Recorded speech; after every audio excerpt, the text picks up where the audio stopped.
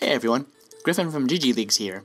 We're excited to tell you about our rule change regarding Prodraft, what it is, how to use it, and what to do if something unexpected happens. First, let me tell you about what Prodraft is and why a team would want to use it for those of you who don't know what it is. Prodraft is an online drafting tool that allows teams to simulate champion select as if they had access to all champions in the game. This allows both teams to draft in the fairest way possible, as they will not be limited to which champions they can choose. Of course, Prodraft is only a simulation, so keep in mind to only pick champions that your players own. Drafting through Prodraft simply allows champions to be picked in whatever order you need to without worrying about owning the champion. Next, if at least one team requests to use Prodraft, it must be used for that game. That team that requests Prodraft will create the Prodraft lobby and share the links.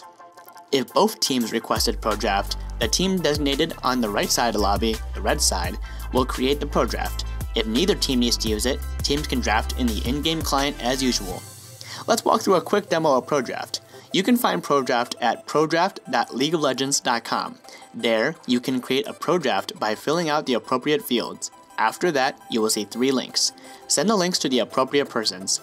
Once both teams click the Ready check button, the draft will begin. Pick and ban as you would in the LOL client until the draft is complete. When you are done with the Prodraft, go back to the League of Legends client and start the in-client draft as normal. As long as the picks and bans are the same, it does not matter what order your champions are picked in. For example, if you first pick Teemo in the Prodraft, but it's for your support can pick Teemo last. Auto locks of unintended picks or bans can occur in Prodraft. Taking into consideration how the program works, please follow this protocol if an unintended pick or ban occurs. If a team is hovering a champion and the timer hits 0 before a team has locked in the pick, the champion being hovered is locked in automatically. If no champion is being hovered and the timer hits 0 before a team has locked in a pick, a random champion is locked in. In this case, alert the enemy team immediately, and the Prodraft must restart with the same picks and bans up to that point. If the next pick and ban is locked in before the team in error alerts their opponent, the erroneous selection will be finalized and the team in error must play out the game with that pick.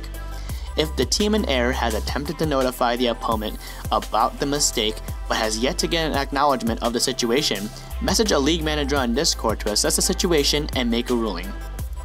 If the timer hits 0 before a team has selected a champion to ban, this results in no ban. In this case, that team simply loses a ban. No restart will be issued or required. Any issues that occur during Prodraft should be communicated to the other team via Discord, direct message, or through the League of Legends lobby chat. Please monitor these chats during Prodraft to ensure any mistakes can be communicated in a timely manner. I hope this video helped you understand Prodraft and our rules around it. As always, if there's any issues, please send a message in our help channel in our Discord, and our friendly league managers will be able to help you out. Good luck this season and have fun.